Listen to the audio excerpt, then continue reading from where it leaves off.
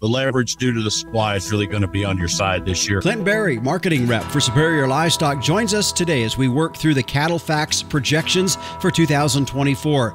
The U.S. beef cattle herd is the smallest since 1961, and expansion of the U.S. herd appears to be rather slow. I think interest has played a bigger part in that decision-making process than what it has in probably a decade and a half or longer. We'll talk through some of the fundamentals from corn and hay prices to consumer demand. How much more can we put on it and still satisfy the American consumer's budget and keep that demand there? Then we'll break down the reports as we look at projected prices from fat cattle down through feeder steers and calves, as well as the cull cow market and the bred cattle market. That's all on today's episode of the Working Ranch Radio Show.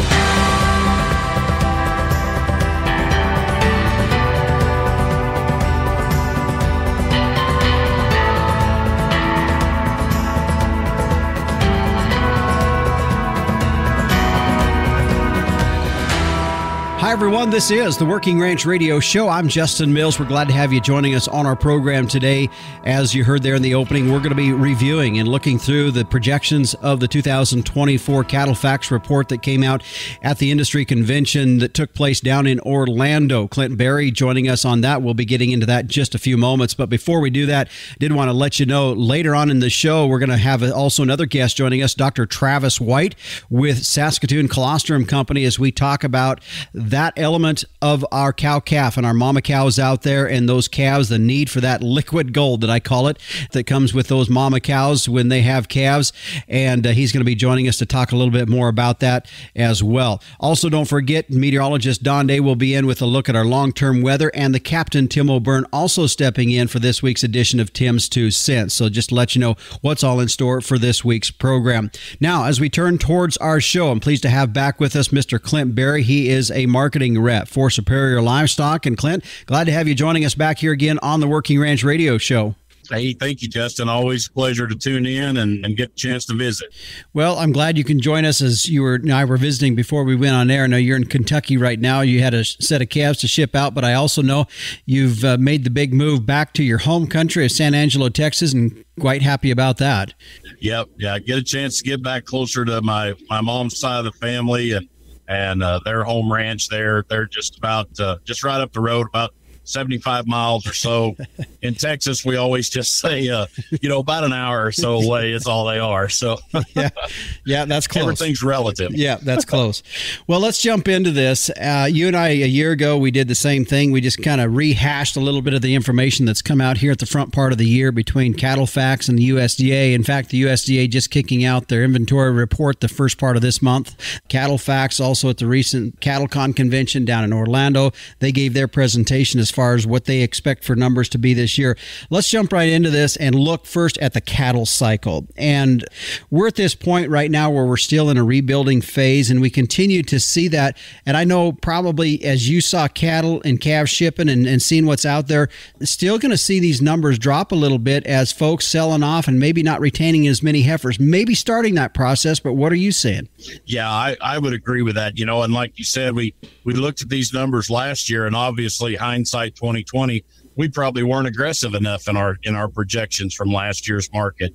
But as we said here this year, and I really thought this fall you'd start to see some pressure on the bred stock market, meaning young bred cows, replacement heifers, bred heifers or open heifers, either one. But, we really never saw that last year. The feeder value on them females were enough, and there just wasn't enough pressure to differentiate those heifers in the marketplace. You could tell there just wasn't a lot of replacement value on them. And I was surprised because I thought we would turn that engine on the last fall, somewhere maybe December, January of this year, maybe late November, December of last year. And it just didn't happen. And that's a clear sign that we are not rebuilding numbers, after we've had one of the biggest cow kills the last couple of years here rolling for us. And that's tough, just kind of stomach to think that, we're not rebuilding the cow herd, but it's also, on the optimistic side, it's also a clear indication that this cycle is going to last a little bit longer because we haven't started that process to build back. And we may never build back to the cow numbers that we once had, but we will certainly turn that crank and start adding some heifers back. But boy, it's been slow to come right now. There's just not been any replacement pressure value, in the marketplace as we currently stand. Yeah, towards the tail of our conversation today, I want to go back to this, and we'll look a little bit more as far as where we see this cycle, the length of this cycle going to be, because what I'm noticing too is that when we look, a lot of times there's always a lot of comparison over previous cattle cycles.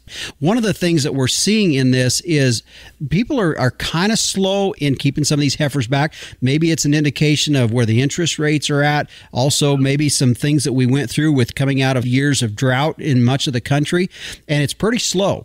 Yeah, I would agree. I think interest has played a bigger part in that decision-making process than what it has in probably a decade and a half or longer, folks. You know, that's a twofold deal. Not only is it the interest rate on what you may purchase, but it's the fact that no matter what part of the country you're in, the last 2 or 3 years, all of us have struggled in some form or fashion with weather conditions, drought conditions, whatever it's been. And our operating notes have gotten higher in a lot of positions. And that interest on those have been bad. And I know a lot of the customers that sold their calves this year were counting on collecting their first really solid higher market paycheck, and a lot of them got sound on their bottom line. You know, they eliminated a lot of red on that bottom line and got squared up before they were going to be interested in reinvesting, regardless of what that was. If it was machinery or improvements or cattle, a lot of them wanted to square a lot of that up, and I think they've been a little slow coming back out the gate, and I'm going to attribute that to interest. I mean, I can tell you, I feed some cattle, and my interest rate in the same feed yard borrowing from the same bank is about 45% higher than it was, 2 years ago. Yeah. And that's a cost that adds up and eats into that profit line. Yeah. Let's switch gears just a bit. Let's talk about fed slaughter capacity. Something that I thought was an interesting graph when I saw this was that 2023 was the first year since 2015 where we had enough hook space to match the amount of cattle to slaughter. And prior to that, we were producing way over the shackle space. And you and I, we've talked about this before, but now we're starting to see that matching up a little bit. That's got to be very helpful to give us some leverage as a producer, I'd guess. Yeah, that's right. That's right. We've swung that pendulum back, and think how much we've talked about, especially since the COVID era. But think how much we've talked about trying to add hook space to better line this industry into being more efficient and having the ability to kill the cattle that we've got produced. Plus, the other side of that, not only have we added and are still in the process of adding, of course, a lot of the big plants that we're talking about haven't actually come online yet, at least not in full force. But having fewer animals there is that way too. Like I said, it's a catch-22 a little bit. It's when we're dealing with smaller numbers, it's tough because you hate to see the industry shrinking. But for all of us that stay in, that only increases the value of the animals that are there. And it's kind of a double-edged sword in some ways. Mm-hmm. Yeah, it is. We're going to take a break here, Clint. When we come back, we're going to jump more into some numbers, some inventory numbers, as well as market outlook numbers. That's what our focus is here today. My guest is Clint Berry with Superior Livestock. He joins us a couple times throughout the years. We always rehash the markets a little bit here. He's with us today as we talk about our inventory numbers and some of the projections that we're seeing ahead for 2024 and beyond. We're going to continue when we come back here on the Working Ranch Radio Show. This segment today brought to you by Diamond V, natural immune support postbiotic feed additives, because your animal's health deserves a healthier approach. Find out more at diamondv.com. We'll be back after this. When your goal is to help animals reach their full potential, health matters. Diamond V offers a fresh perspective on animal health, a perspective that supports gut health, strengthens immunity, and enhances performance. For those who choose to invest in keeping healthy animals healthy, feeding Diamond V makes a statement about another dimension of profit, where margins are measured by confidence in your future. To get a fresh perspective, visit diamondv.com, because animal health deserves a healthier approach. Welcome back to the Working Ranch Radio Show. As we continue on, my guest today is Clint Berry with Superior Livestock, as we were talking just in general, some of the outlooks that have been projected both by the USDA as well as Cattle Facts regarding some of the numbers for this coming year. it's always at this time of the year, I know for a lot of folks, they're just kind of figuring out things, trying to figure out where this calf market's going to be at, where this yearling market's going to be at, and the bred market. We're going to talk about that in a bit. But before we get to that, Clint, you talked a little bit in the last segment about the fact that you've fed cattle for several years. Let's quickly look at the corn outlook. Cattle Facts projecting that this market for the corn market could come down just a little bit, being around averaging in 2024 around $5 a bushel. And that's got to be some incentive too. If we can put, if the price cost of gain, they expect to be around $1.10 to $1.30, but the price of fed to be around $1.70 to $1.75. If you do your math, there's some incentive there that this fed market should stay solid. Yeah, that's exactly right. And it's been nice. This year our cost of gains are down as compared to the past year. And that cost of corn has cheapened up throughout the entire year. Now, corn farmers may not want to hear that, but us on the livestock industry side, it was sure a blessing because, I can tell you every position I took on corn last year was the wrong one, which means moved in the right direction. That's what that means. Yeah. And that's one of the things they talked about. There's going to be some incentive. We might see some heavier carcass weights. Now let's look on the rancher side of this. And when we start talking hay outlook, because the corn outlook, I know there's guys that retain cattle, and of course it does affect us as ranchers that maybe don't retain cattle, what the price of corn is. But what directly affects a lot of ranchers would be the cost of hay. And we look at this hay outlook. We do know in 2021 and 22, boy, I tell you, the supplies were tight with drought. 2023, even maybe not as tight, and prices are down a bit. But projections for 2024 is these prices come down another $30 a ton and around $185 a ton, which I still think is ridiculously expensive. But nevertheless, that's going to be positive to helping the bottom line in general. Yeah, that and a good indicator of the change in the weather pattern that's helping us with that production. For 2 or 3 years prior to last year, there wasn't a part in the country that wasn't struggling with forage production in some form or fashion. Last year was the first year that a large majority of the country was blessed with excess hay and forage, and that was a good thing. And so when you see that, and even though, like you said, it may seem like it's still going to be a little high as compared to normal, but we've also got to adjust and remember fertilizer and fuel costs are higher than what we would call normal too. If in comparison, marginally wise, that's pretty much staying in line. Mm-hmm. Yeah. Let's get into the market outlook, and let's start on our feeder steers. We talked about it just a little bit ago when we were addressing where the corn market was going to be at for the year. And in 2023, the average price on fed steers was $1.75 a pound. This year, they're projecting that up to be about 9 cents higher at about $1.84 a pound. Those are just amazing prices in itself. Yeah, they are. We've not seen prices like that for since the big push back in 14 or so. Mm-hmm. But and here we are, the projections in the mid 180s, and we're there right now on the board. We're tickling it right now. So I don't think that's by any means out of line. It may be a little bearish as compared to where we may end up, especially depending on what contract month you want to talk about. But on an average, that's doable. And those prices need to be there, because I can tell you there was a lot of buyers that bought those calves in 2023 that shipped in the fall of 23, especially those that were bought in the early summer during that big push when we had all those high prices.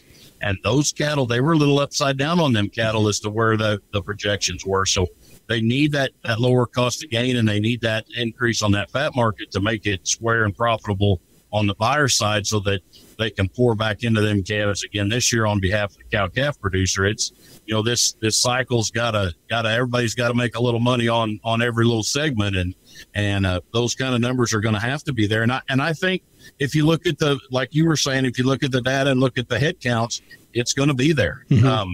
My only question is, how much can we put on? If most of the cattle that were sold last year were somewhere between 25 and 40% increase in value over a year, mm-hmm. I think that's a pretty fair number, depending on what you were selling and how you were selling them and all those kind of factors. But, how much more can we put on it and still satisfy the American consumer's budget and keep that demand there? I think we're all going to figure that out over the course of the next couple of years here as to where that ceiling is or where that sweet spot is. That's my only fear, because the numbers say that cattle should increase in value, but I've got to worry a little bit about, will we continue to move the tonnage for the value in the grocery store with an economy faced with some challenges for the American consumer? Yeah, and I think that's a valid concern. That's always a concern when we see record high prices. We know down the road that's going to affect something as well, mainly our consumer, our customers. Let's drop down to the feeder cattle, or the feeder steers, the calves, that 800 weight steer.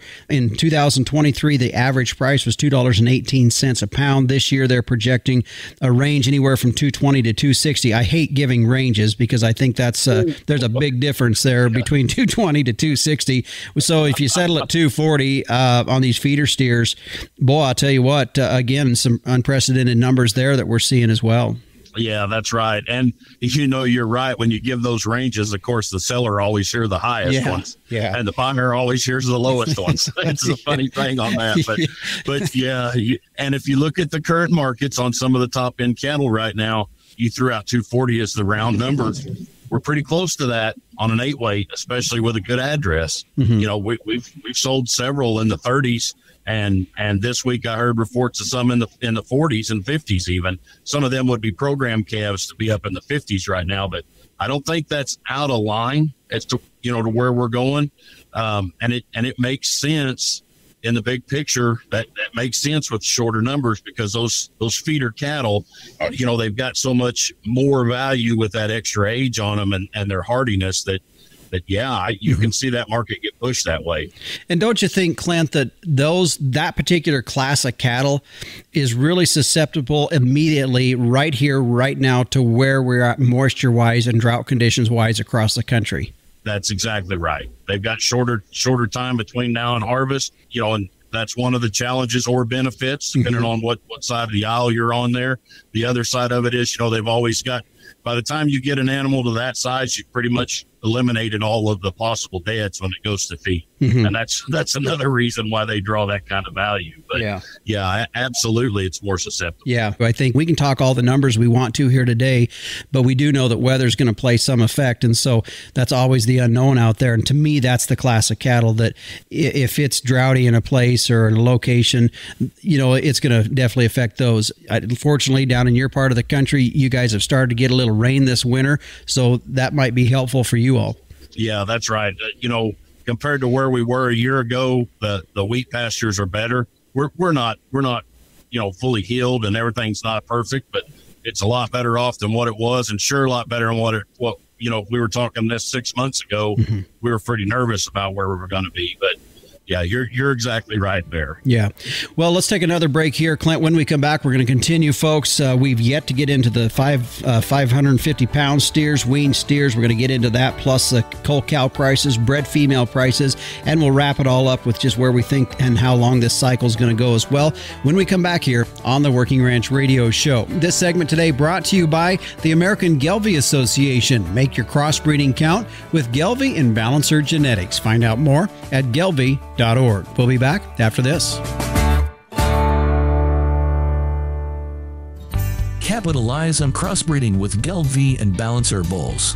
Raise replacement females with added fertility, increased longevity, and greater productivity. Gelbvieh and Balancer influenced females wean more pounds of calf per cow exposed. In the feed yard, Balancer influenced cattle offer increased performance, improved feed efficiency, and have excellent carcass merit. Balancers add the pounds, make the grade, and deliver the value. Make your crossbreeding count with Gelbvieh and Balancer Genetics. Welcome back to the Working Ranch Radio Show. As we continue on, we're just forward looking into 2024, where we expect these markets to be at. This is coming off of numbers from Cattle Facts, as they gave their recent information at the cattle convention down in Orlando. My guest today is Clint Berry with Superior Livestock. And Clint, before the break, we were starting to work our way through the different classes of cattle as far as prices and projections on that. We've got through most of the feeder cattle. We need to start back up now, looking at these 5.5 weight steers, wean steers they're going off of on prices. This last year, the average price on those wean steers was around $261. This year, they project the prices to be around $2.90 a pound for 5.5 weight wean steers. And that is quite interesting. They expect that to peak in the spring and then maybe decrease through the fall run. Kind of some interesting prices there. Yeah, there is. And that peaking in the spring and decreasing, if you think about that, though, isn't that what it does nearly every year? Yeah. Whether we're in a $1 market or a $3 market, when that fall run hits, we typically have a push down in pricing due to the increased supply. But it's usually pretty hard to find a weaned 550 weight calf in the fall.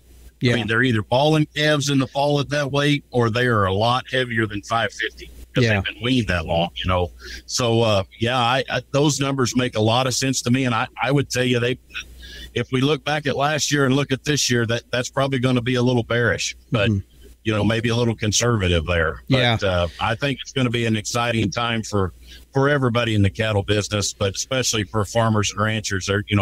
The leverage due to the supply is really going to be on your side this year. It's a great year to be sure and capture all you can, and keep the added values on those calves, like you're talking about those weaned calves. They're still going to be worth more than a balling calf is. Balling calf's going to be worth a lot of money, but a weaned calf's going to be worth a whole lot more, just like it, standard most years. Mm-hmm. Well, and I wondered about that I was going to ask you this question because I was wondering if we're going to see that on this upswing. Are you going to get that return on your investment? I guess is my question to you. Yeah, and that's always a little tough because the expense side of that is difficult for everybody, and it's got to be evaluated for each place. What's one thing for you and your neighbor isn't always equal parts to that. Our data at Superior is going to show you that year in and year out, 20 years worth of third-party data is a weaned calf's always worth more than a balling calf. Now, there'll be instances that's incorrect. I'm not saying there's not, but if you look at the whole trend, you look at our data from an entire year and it'll show a positive return on that.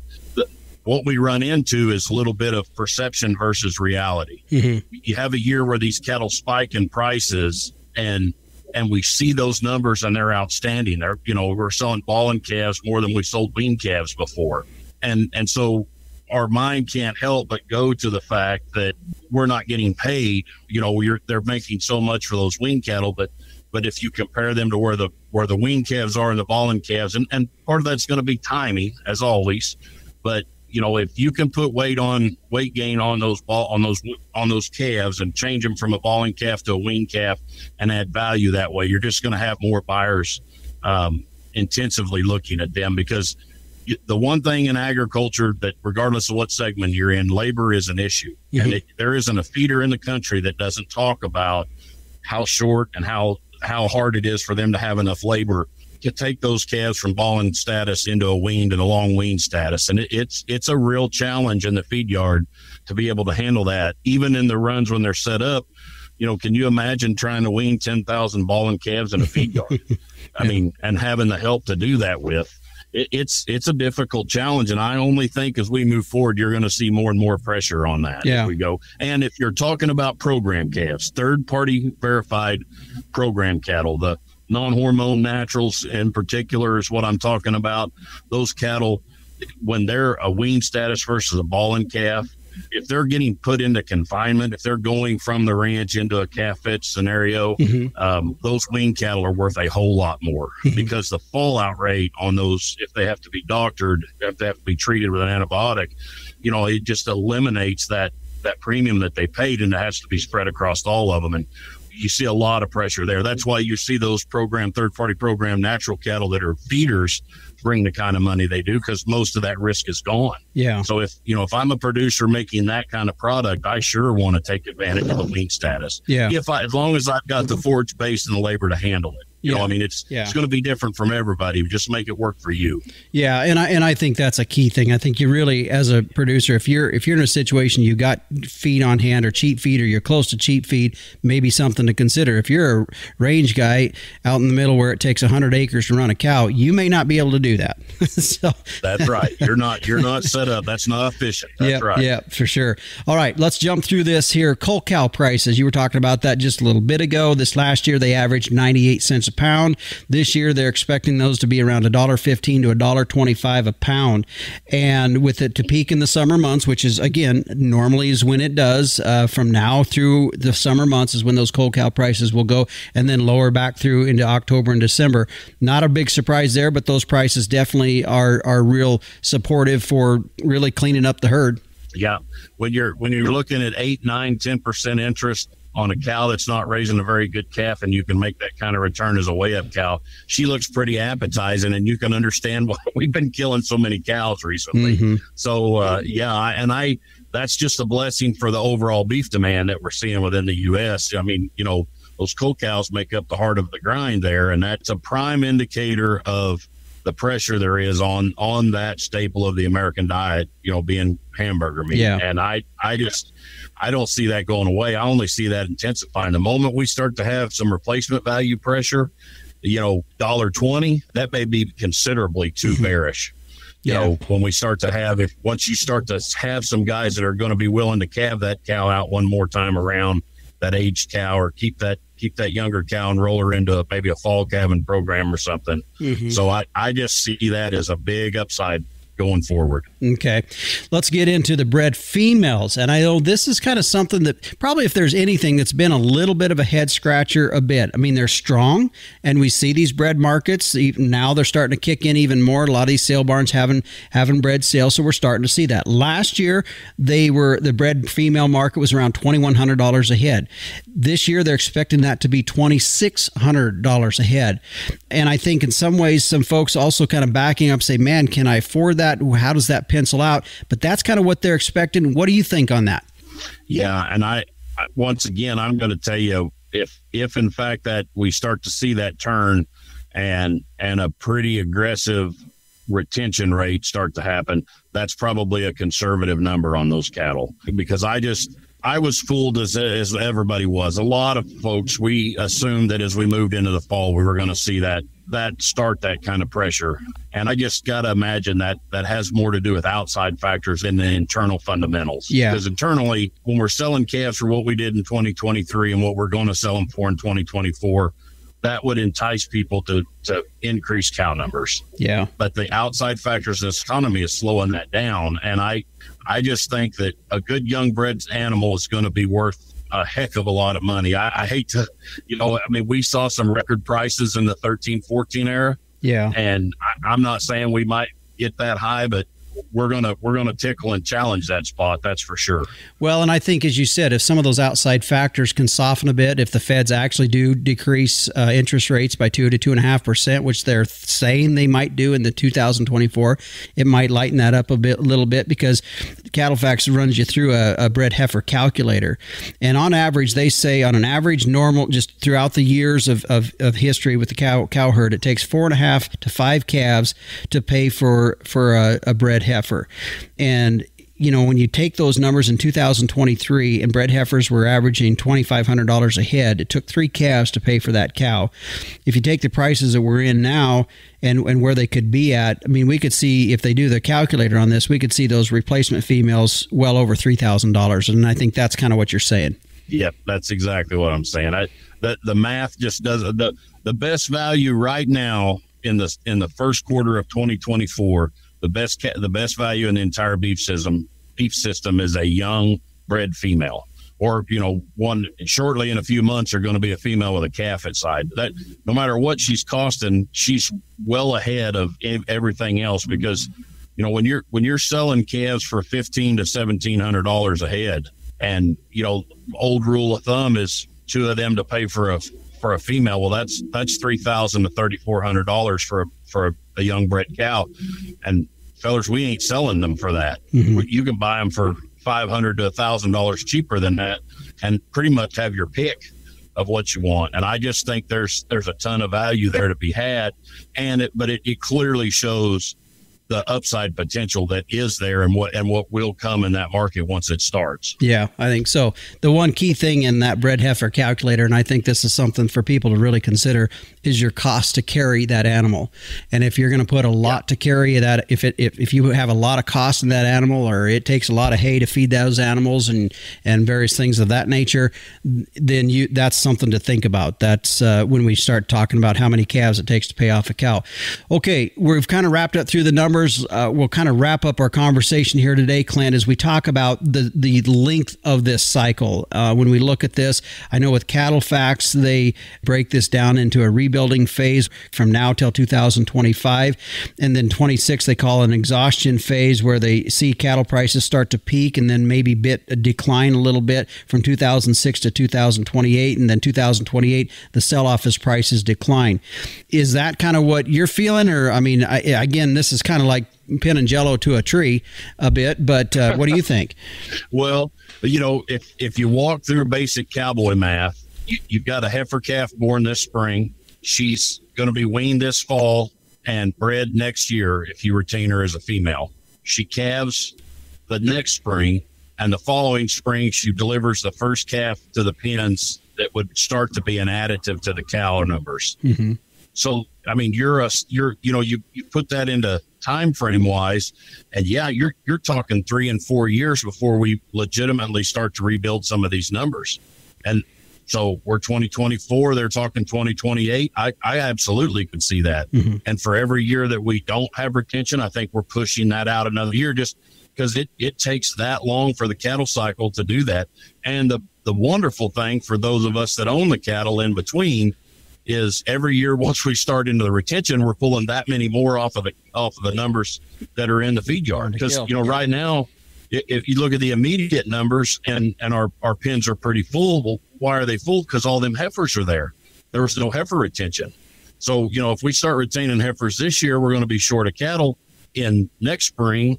And that's all going to trickle and feed into the increase in the price in the short run once that starts. And it won't be equal everywhere. Regions are going to be different as to expansion and contraction, but in general, there'll be a trend line to move that way once it starts. And I just see a ton of profitability over the course of the next, I'm going to say 3 to 6 years. And I think I would be 95% correct in projecting that. I just think this is going to be, some of the extended long-term, as long as we keep our exports humming, and we don't run into an external issue or some kind of a internal animal health issue. I just see a ton of profitability in front of us here. You bet. All right. Well, Clint, that's a good way to wrap it up. I appreciate you taking the time. You're on the road. Appreciate you stopping in and joining us here today on the Working Ranch Radio Show. Yes, sir. Thank you very much, Justin. You bet. And again, that's Mr. Clint Berry joining us here today on the program, a marketing rep for Superior Livestock. I always appreciate his insight in this as we talk about this, his commentary in this market, mainly due to the fact of the amount of cattle that he represents on an annual basis and the many years that he's been doing it. In addition, he owns cattle himself. So there's multiple facets that he's looking at that, and his insight is also very valuable. As we look ahead, we see these next several years knowing that there's a lot of positives ahead for us. And I think at the same time, there's also times where we just need to make sure we don't get our skis too out and far in front of us in some of this as well, and be smart with what we're doing. And I think the slowness that we've seen in some of the rebuilding of the cattle herd, I think shows that. I think folks are a little bit cautious about doing this, knowing that there is an upside to this market happening. That's going to be happening in the next several years. But I think at the same time, with some of the outside factors, as Clint was talking about with interest rates, and then also some of the years that we've had in the past several years that have been kind of tough, whether it's been drought years or high hay prices or various things, digging out of that has been something that has been happening for a lot of us. And I know I'm raising my hand on that one as well. Well, stay with us. Coming up after the break, Dr. Travis White with the Saskatoon Colostrum Company will be joining us as we talk about the importance of that liquid gold that comes out of the bags of those new mamas each and every year. And we're going to be talking about the different situations that arise with cow-calf operations. When should you replace colostrum? When should you instead be supplementing colostrum? We're going to talk about those kinds of things when we return here on the Working Ranch Radio Show.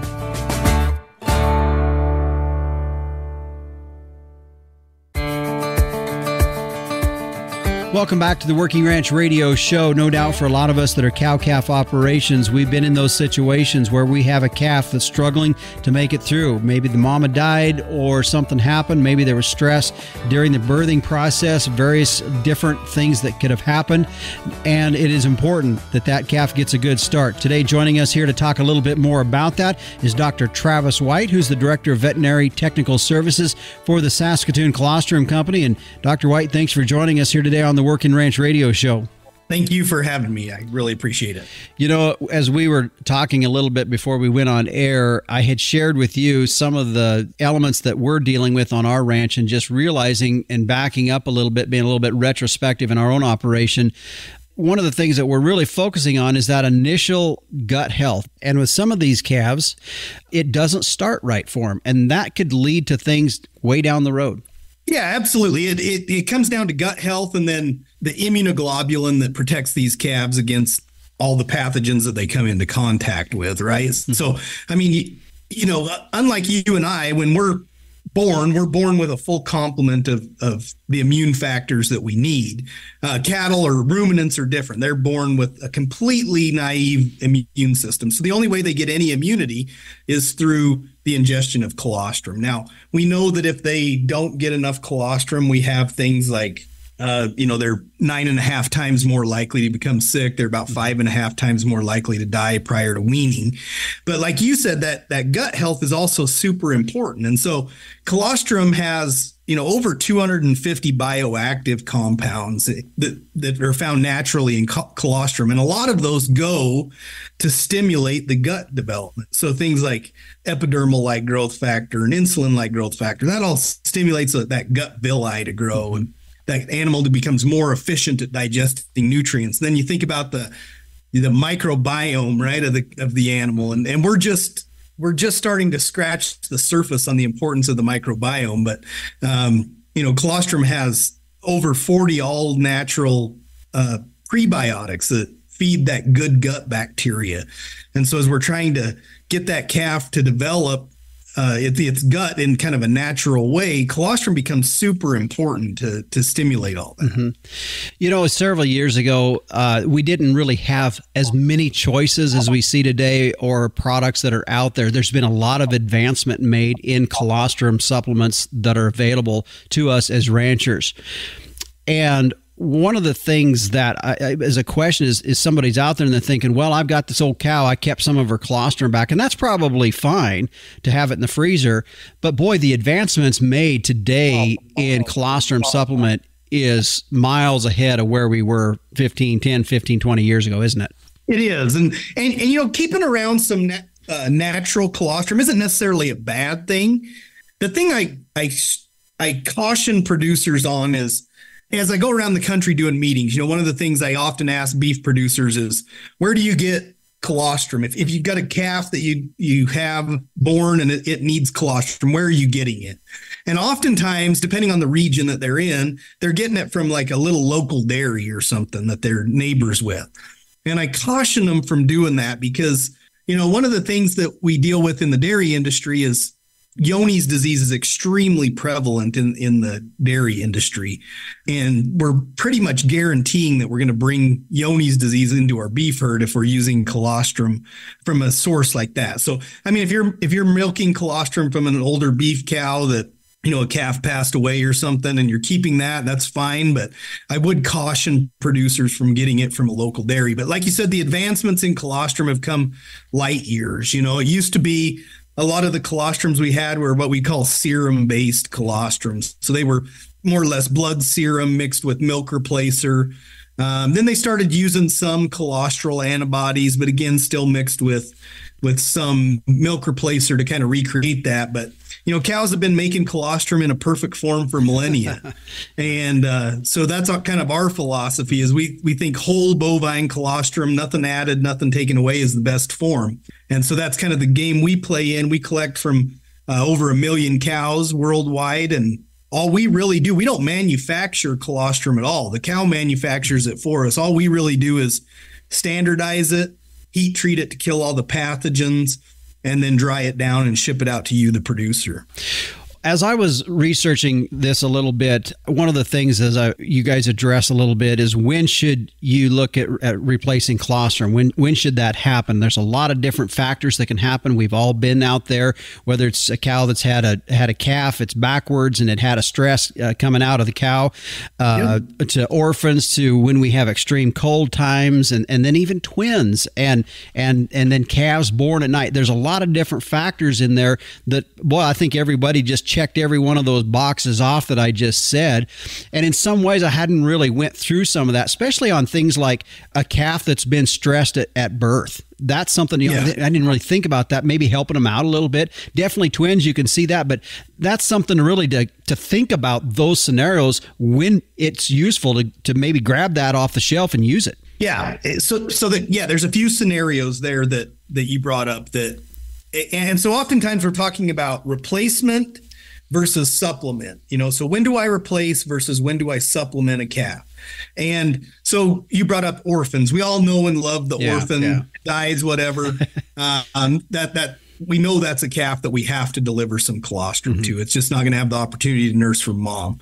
And then you bring up things like dystocia. So we know that calves born via stress, so via dystocia, whether it's a pulled calf or C-section or whatever, their ability to absorb colostrum drops by about 35%. And so we've got to deliver more colostrum, more high quality colostrum to that calf in a shorter period of time just to get them to achieve passive transfer.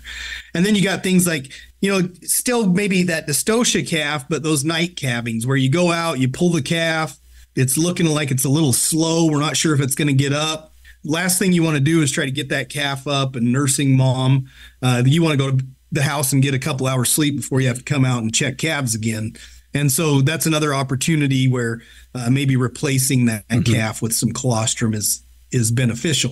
And then you brought up twins. We never know which twin is going to be more vigorous. Yeah. And so replacing both of those twins oftentimes is the best measure, at least with one dose of colostrum. Then we know that both of them had an adequate amount. And so we have a decision tree, that we utilize, but our ultimate goal is we want that calf up and nursing vigorously and well bonded with the dam within 2 hours.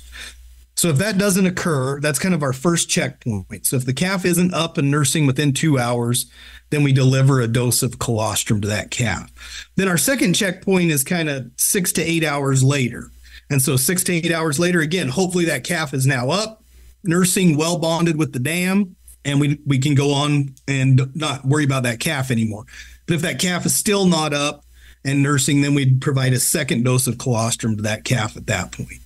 And then when we start talking about supplementation, then that really comes down to a volume issue, right? So there are some animals that are just notoriously low on colostrum. And those would be first calf heifers. So, oftentimes I hear producers say, well, I never keep replacements out of my first calf heifers because they're smaller, they never grow quite as good. And a lot of that can be because a high percentage of those may be failing passive transfer or low on the passive transfer scale. And so supplementing those calves born to first calf heifers can really promote some growth benefits out of those calves. And then if you've got a cow with a history of weaning a light calf or a calf that developed some pneumonia, maybe a calf that scoured, again, a lot of times we think of that as, they came into contact with some pathogen, right? Yeah. But oftentimes that can go all the way back to just they had poor quality colostrum and they're more vulnerable to those things. Why does this calf get scours but the rest of his buddies don't? Well, he may be born to a first calf heifer, or again, that cow may have a history of weaning a light calf and just has a history of poor quality colostrum. Yeah, that's for sure. And as you're talking through all that, I'm just thinking, boy, it's so important. Just like a house. I mean, you got to start with a good foundation, and this really gets back to that. And if there's a shadow of a doubt, especially with where calf prices are, it's better to be safe than sorry. Absolutely. Yeah. Just pull that trigger, and again, oftentimes we get the kind of the pushback that, well, it's expensive to do that. And I couldn't agree more. I'm, as a rancher, we're trying to manage our costs and whatnot, but what's a $30 bill in a potentially $1,500 calf? It's pretty small change. And then, you look at, especially your heifers, replacement heifers that you're looking to keep back. If a calf fails passive transfer, that heifer, and she was potentially a heifer you're going to keep, she could be 30 days later in her first service or first calving, if you will, than the other heifers that got adequate passive transfer. They grow at about 2/3 the rate of their counterparts, and their feed efficiency is reduced by about 50%. So you start talking about the commodity prices and everything else. To have an animal that grows at 2/3 the rate and has a feed efficiency that's reduced by 50%, that's a pretty big cost, and we can afford to put some dollars into them on day one. Yeah. Well, I told you when we got to the very end here, I did have some specific product questions for you. Saskatoon Colostrum Company, you'll see the products SCCL if you're looking out there for products. But this is one of the things, and I'll tell you, it's kind of a head scratcher. You look there and like, well, which one do I get? How do I know which one I need to be looking at here? Yeah, and it is pretty confusing. I think just within our company alone, we have our house brands, and then we have well over 20 private labels that we do for other companies. So again, we're big on whole bovine colostrum. So in our opinion, it doesn't really matter as long as you're buying something that's whole bovine colostrum, doesn't have an ingredient list, something like that. So grab the package off the shelf, flip it over. If there's an ingredient list there, it's something you want to kind of walk away from. If you can't find an ingredient list, then that tells you that it's whole bovine colostrum, and maybe we can go ahead and utilize that product. We'd love for you to use our products, and so look for the little Canadian maple leaf on there. And so, like, for example, if you go into a Tractor Supply or something like that, we have a brand in there called Colostrix. Okay. And so Colostrix is something that we produce. And so again, look for that little Canadian label on there.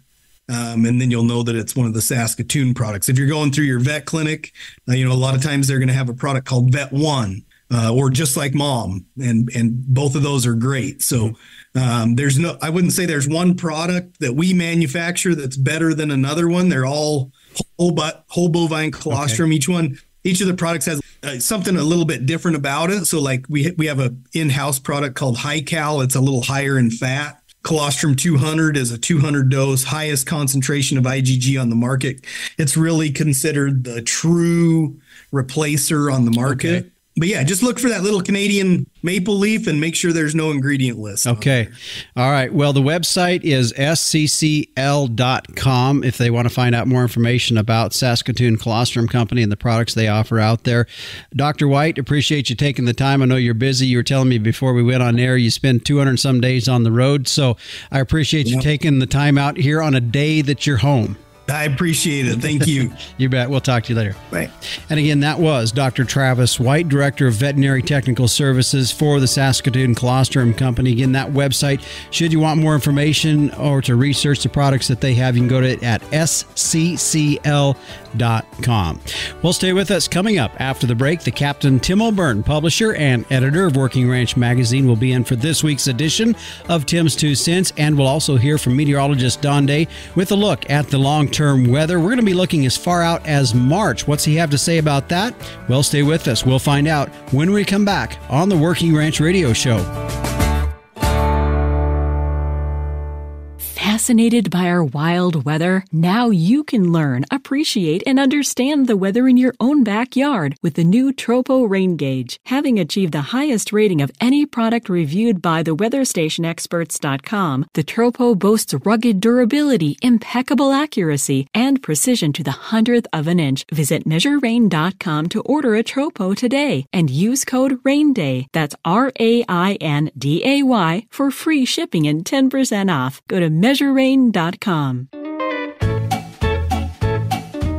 Hey, Justin. Hey, everybody out there in Working Ranch Radio Land. Fear not, winter's almost over to most of us. There'll be bugs chasing us around here pretty quick, and we'll be opening up the gates to the branding trap here soon enough. So let's just hang out and get these calves on the ground. And I want to tell you folks about a couple things that I did see at the Calicon Trade Show in Orlando a couple weeks ago. One product service is called EM Genesis, and they've developed software that will very, very accurately grade embryos and kind of take a lot of the guesswork out of which ones are going to be viable and which ones will be terminal. It's cool how they do it. Check them out online, Genesis, and they actually developed software that will take a 30-second video clip off your phone through the electron microscope and run it through a series of algorithms, and they will tell you what to expect out of the embryo. Fantastic deal. The next one was EnView, ENVU, and they have a software based on satellite imagery that shows your pasture in several years back too. So they're dealing with old archived images that will tell them where the weed populations are most important in your pasture, to hit them, when to hit them, what kind of success rate you're getting. It's just a really awesome platform. So check them both out, Genesis and EnView. Back to you in the studio, Justin. All right, thanks, Captain. As always, a lot of new and innovative things so that you can see at these trade shows. That's one of the appealing parts of going to some of these events, is just seeing what's all new in the industry out there. And appreciate the Captain sharing with us some of the things that he saw down at CattleCon 24 that took place in Orlando. Well, as we switch gears a bit now and turn towards our weather, meteorologist Don Day is joining us as we take a look at that long-term weather. And Don, as we are here, find ourselves, it just seems like every time we're always talking about the next month, and it's hard, it's crazy to see how fast time is moving when we start to look at weather. But when we look 30 days out, really a lot of indications definitely showing spring type look, with a low pressure system centered from the west, really kind of through the center core of the corridor of the country when you look west to east. Yeah, I think if you're a weather watcher and you like to see active weather coast to coast, we're going to be seeing that here really over the next 4 to 6 weeks. You had mentioned, the storms wanting to go west-east across the center part of the country, and that's kind of what we're seeing. We have a developing pattern out in the Pacific that is going to be producing a lot of storms, and they're going to want to enter the Pacific Northwest, Central California, then basically go west-east across the USA. And you sort of expect that this time of year. You usually see the pattern get a little more stormy. That, combined with the fact that there's still a lot of cold air up north, should make for a lot of weather. I mean, over the past week, we had pretty good snowstorm in the Northeast. They're experiencing another little wave of snow, and we're going to see more rain and snow into California. We're also going to see a very active pattern across the Central High Plains and Rockies as well. So there's going to be active weather, and it's not going to be boring, that's for sure. Yeah. When we look at temperature-wise with all of this, of course, when we start getting into the spring of the year, colder is kind of better because that usually indicates moisture. Is that what you're seeing? Yeah, one thing I think we're going to see is that with the Pacific ratcheting up, you just get more Pacific air into the U.S. and less Canadian air. So you're generally going to be looking at temperatures that are going to be colder in the storms, but not terribly cold. I think the Great Lakes, the northeastern part of the United States, is probably the most susceptible to getting some Arctic shots still.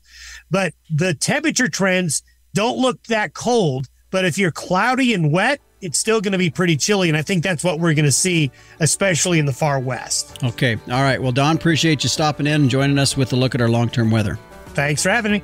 And you can tune in each and every morning and follow Don Day as he tracks our weather across the country. Dayweather.com is the link to his website. Stay with us. We'll put a wrap on this week's show when we return on the Working Ranch Radio Show.